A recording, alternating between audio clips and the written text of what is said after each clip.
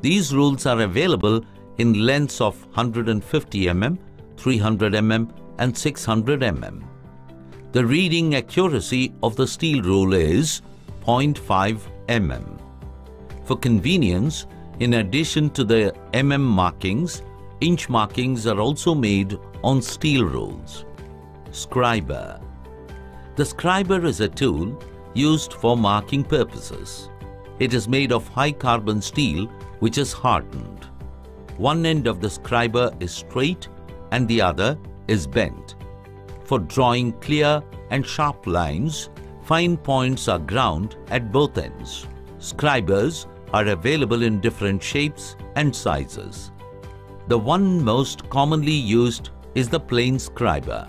In welding work, it is necessary to scribe lines to indicate the dimensions of work pieces to be sheared or cut by hacksaw, oxyacetylene gas, or filed.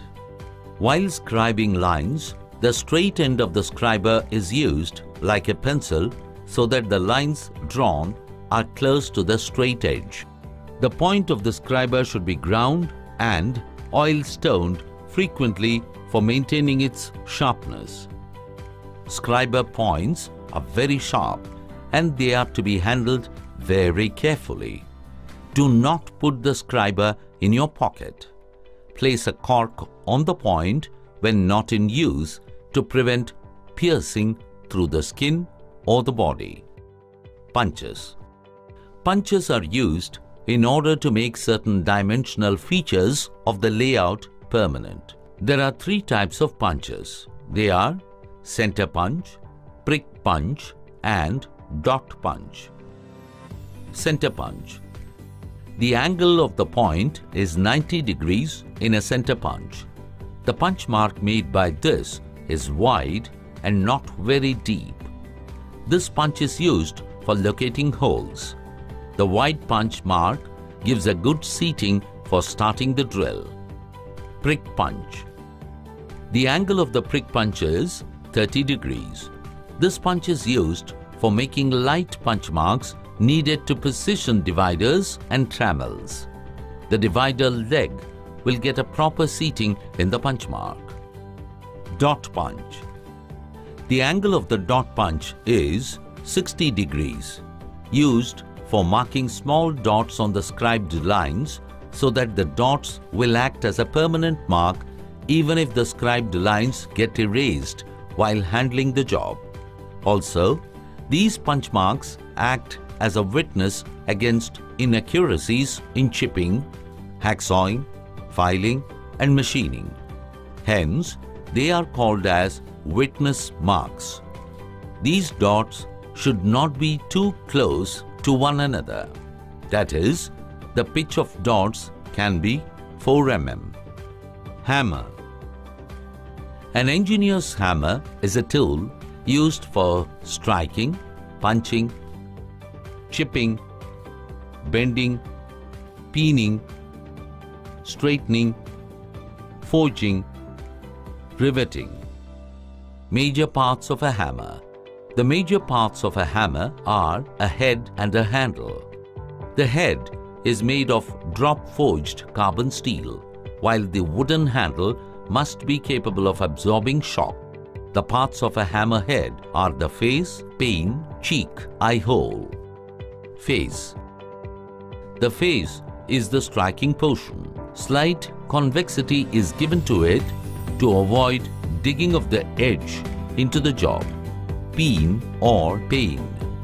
The pane is the other end of the head. It is used for shaping and forming work like riveting, peening and bending.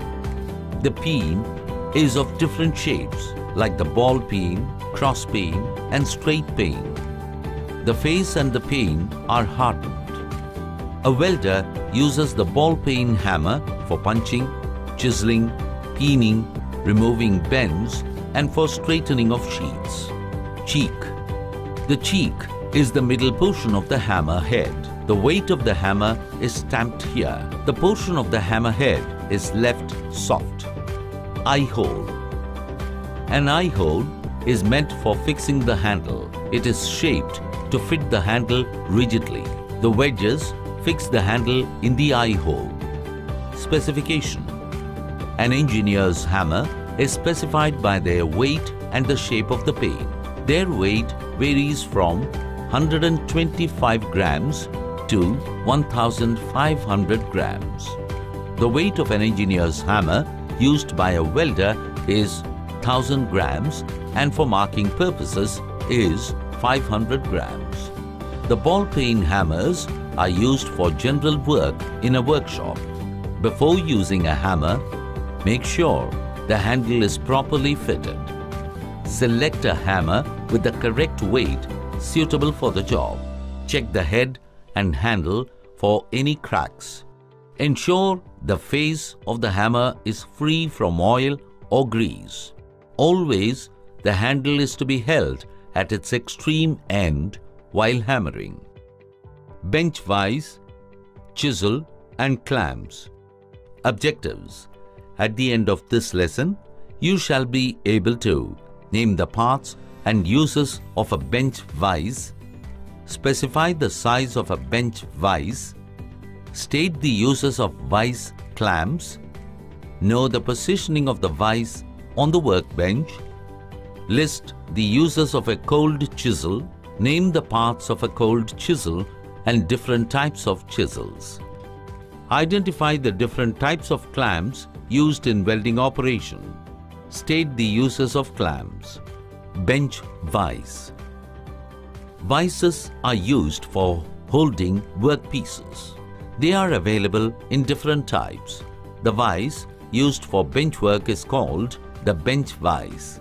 Engineer's vise. A bench vise is made of cast iron or cast steel.